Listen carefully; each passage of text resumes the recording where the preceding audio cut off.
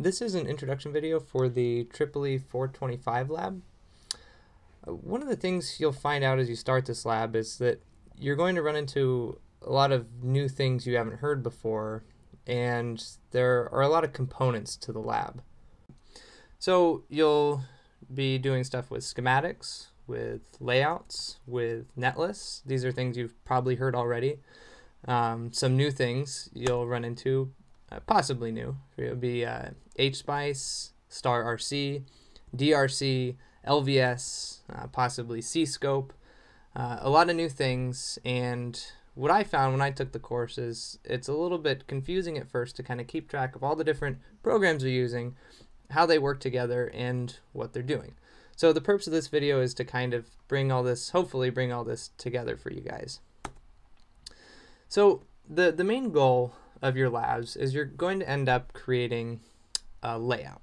So this is an example of a layout, and this is something that could conceivably be fabricated. So the different colors you're seeing are basically different layers of the semiconductor.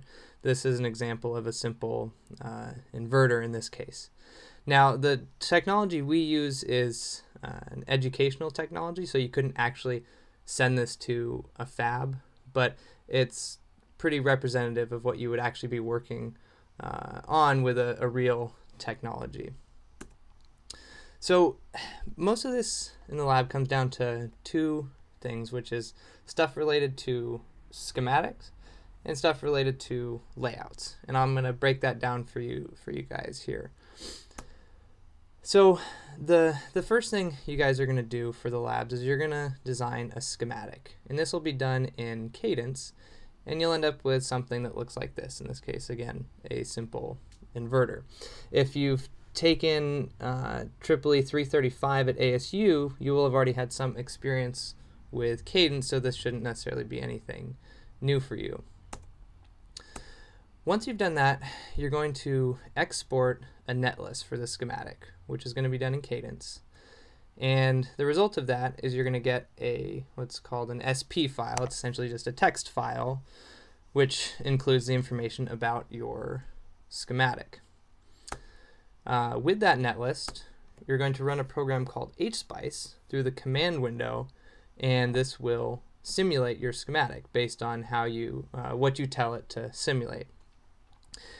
Now, this may seem new, doing this stuff through the command window, but if you in 335 or another course used Spectre or ran simulations in Cadence using the GUI, then you're doing all this. This is all being done behind the scenes. So Cadence basically will create a netlist and will simulate this all in Spice anyway, but now we're actually doing it through the command window, which ends up being a lot more versatile. So this is an example of using the command window and running an HSpice job. So once you've simulated an HSpice, you're going to want to view the results of your simulation. And this comes in two basic flavors, one being in HSpice. When you create your test bench, you can tell it to look for certain things, to make certain calculations. So if, for instance, you're looking for the rise or fall time of your inverter, you can tell HSpice to calculate that. And that'll be done in the command window. As you see here on the left, it'll show you the results of the calculation. In addition to that, we'll also want to look at waveforms, but that's going to be done with a separate program which uses the files that HSpice outputs.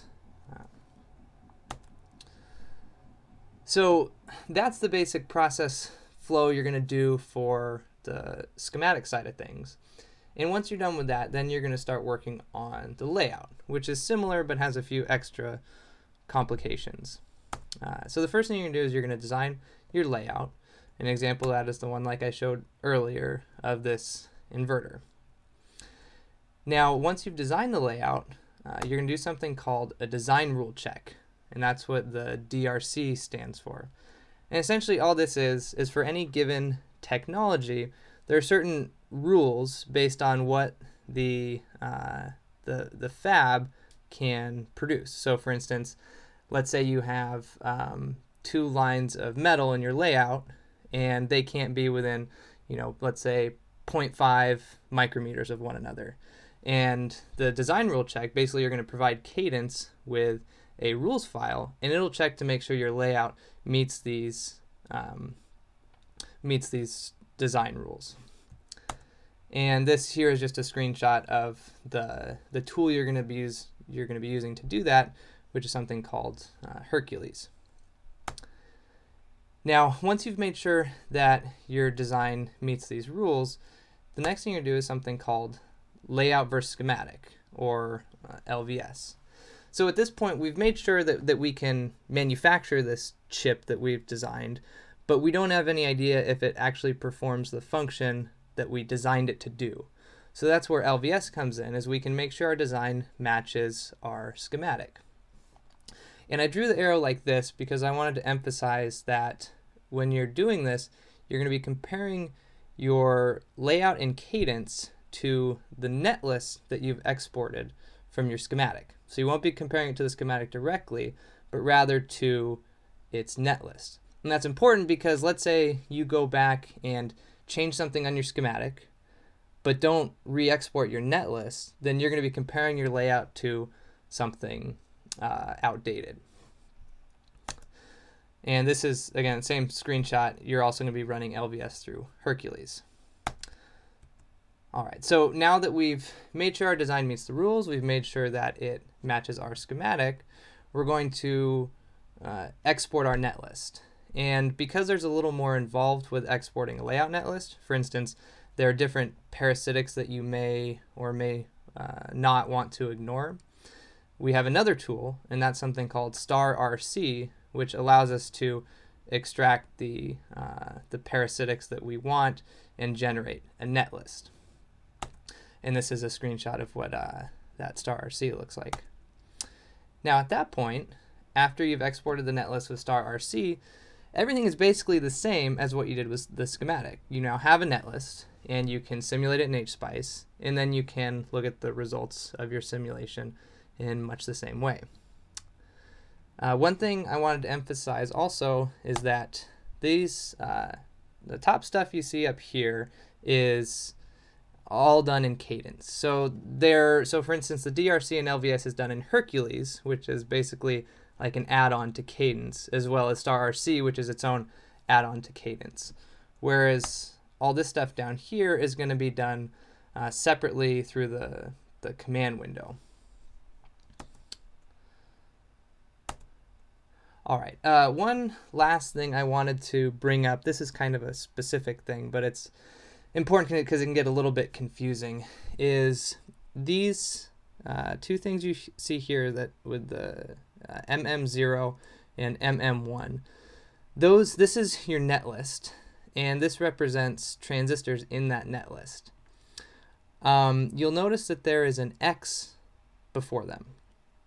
When you export this netlist from Cadence, that X will not be there.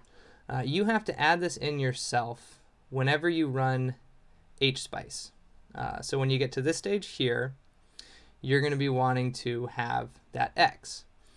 However, when you do your LVS, your layout versus schematic, which is going to use that netlist, you do not want to have that X there.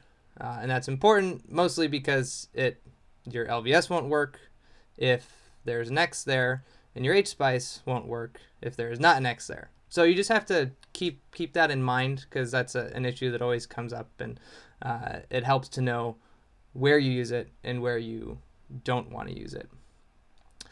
So that was all I had. There's a lot more details that you guys are gonna find out, but I was hoping that this kind of big picture view of the lab would be helpful.